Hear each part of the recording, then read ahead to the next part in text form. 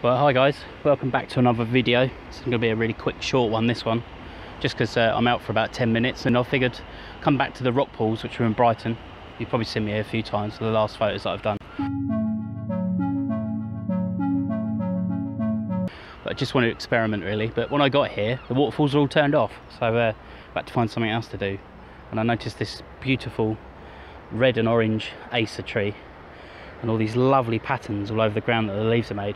And then I noticed these beautiful leaves here on this rock, granites. I think it's a limestone actually, and it's got this lovely pattern. And there's these ones here. I've got it at the back of the camera here, and it's one of those beautiful, lovely shots. I've got on the front there in the camera. I'll show you there. I've got a what's it called? A Hoya ND8, and it's just one of those screw-in ones. And I've got that on a 28 to 80mm Nikon lens. And currently sitting at 1.5 seconds with an f11 aperture, just so I can get it nice and tight. And it's also on a timer.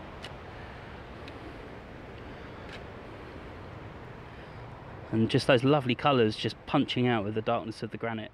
Really like that shot.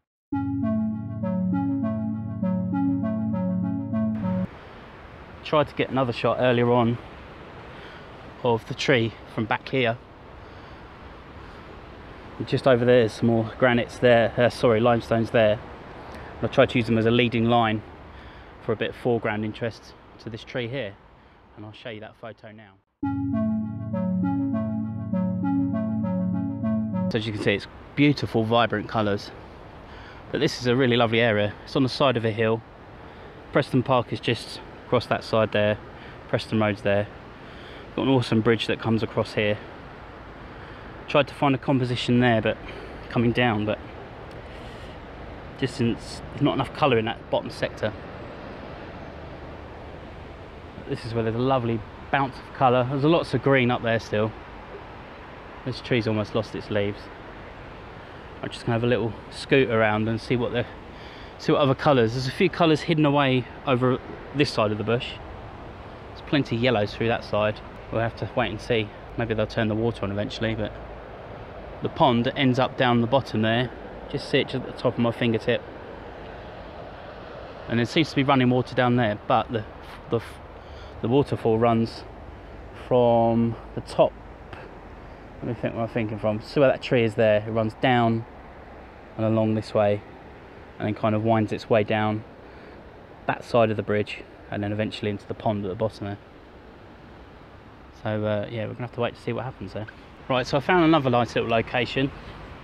There's some rocks here in the foreground, just in front of the camera there. And just up that side there, you've got this lovely punch of orange against all the dark greens and all the dark colours of the darkness really. And quite inside the canopy, so we've got this massive spruce that reaches right up into the sky, up to there, which is pretty awesome. But you've got this nice colour there, you can just see it in the screen. So I'm going to try and use these rocks as a bit of foreground interest. A vertical, and I'm going to do a little bit of focus stacking. So one on the rock, one just on the side there, and then one on the orange at the trees there. So it's quite nice. So I'm going to go for that. So there's the shot there.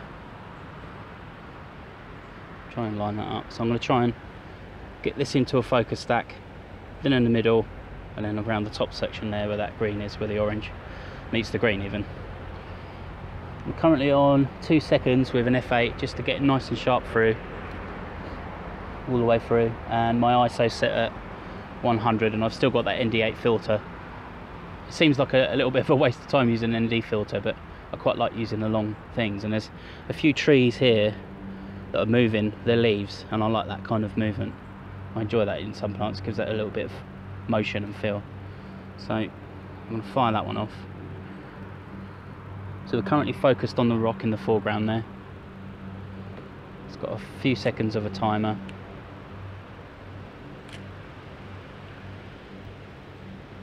That's the shot going through there. Just going to move up. Just going to move up to about there. Focus in there.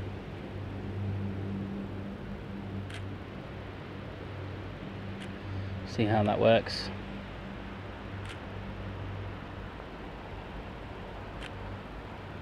and then up to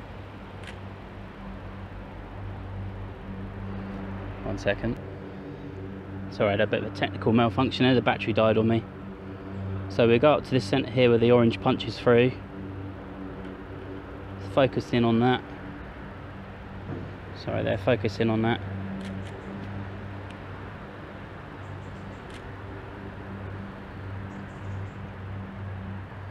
Oh, you can see that, but what I'll do is get home and do a little bit of editing on that, and I'll show you that now.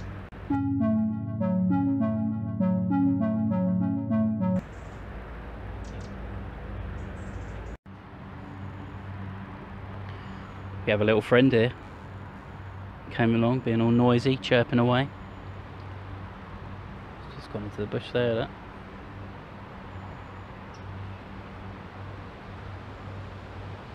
Don't know if he's going to come up here and say hello. I hope he does. Don't think he will though. Seems a little bit reticent. It's gone behind the tree now. There's a magpie just down there.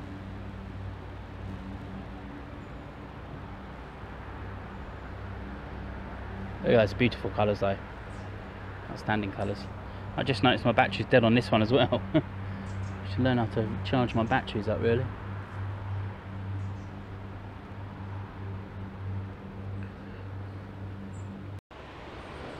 So I'm kind of hoping he'll come back. He's just been bouncing on this rock here and I've taken a few shots of him. He seems quite friendly enough. He just seems to have... I keep zooming in on my camera there. Just seems to have shot off a bit. Oh, there he is in the tree. Or she. He or she. Who are you? There it is. Just in the centre there. I think robin's got to be one of my favourite birds, I think.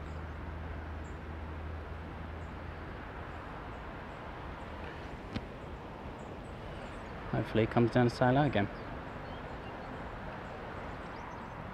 Seems to be singing a little song.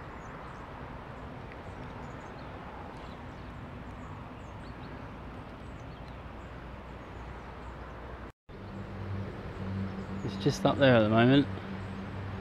Seems a bit shy and timid again now.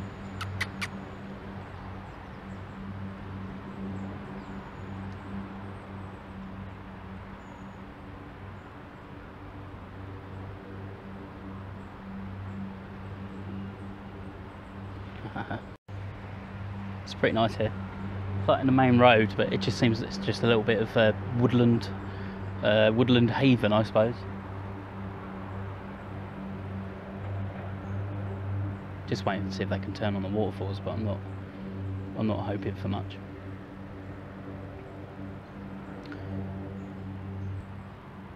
Anyway guys, thanks for watching and I'll see you on the next video. Anyway guys, thanks for watching and I'll see you on the next video.